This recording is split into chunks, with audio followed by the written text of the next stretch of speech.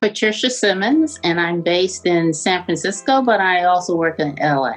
I was struggling with a lot of things because I have been doing this for about 10 years, and for the past 4 years I've been SAG. So I had more work when I was non-union versus SAG.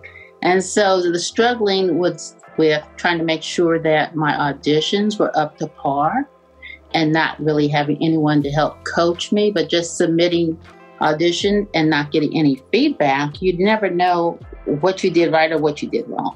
And the fact that I had one callback on one of the self-tape auditions I did, I tried to study that one to see what was there about that particular audition that got me the callback. So, but with taking your course, I mean, you just broke it down from the colors you wear, the way you approach the script, to have to go and look at the show so you can get the tone and the feel of it. And so there's a lot of this information I had never heard in my whole time doing acting. So it was very helpful.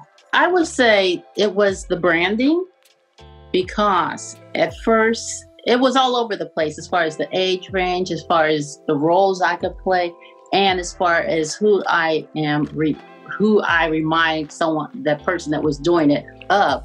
But the one that I got more than anyone else was Lynn Whitfield. And so I've been following her on Instagram. And so I just said, okay, well, let me continue to follow her and try to incorporate some of her essence to see whether that would help at all. And so I found that to be very helpful, because I had been following her before they said that. And so I just said, okay, I'm on the right track with her. In the beginning of your course, I had all these back-to-back auditions. And I was incorporating the little nuggets that I was getting from you during the whole course of it. And so I would say that the win was getting all the auditions based upon dressing the role and submitting a headshot that was similar to what the casting is looking for. And so even though I had to use my phone to do it, I would try to portray the character as the casting had in the breakdowns, and I felt that was very helpful. I would describe Christine's coaching style as very inclusive, for one thing, because you did have a wide variety of people in your class, but also you were supported. You never brought people down. Everything that you said was said to help support and encourage and lift people up.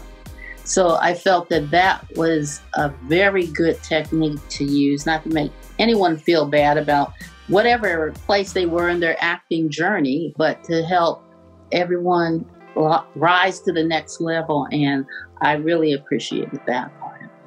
What makes your course different is the fact that you gave us assignments to do that you have to work on in order to build the foundation.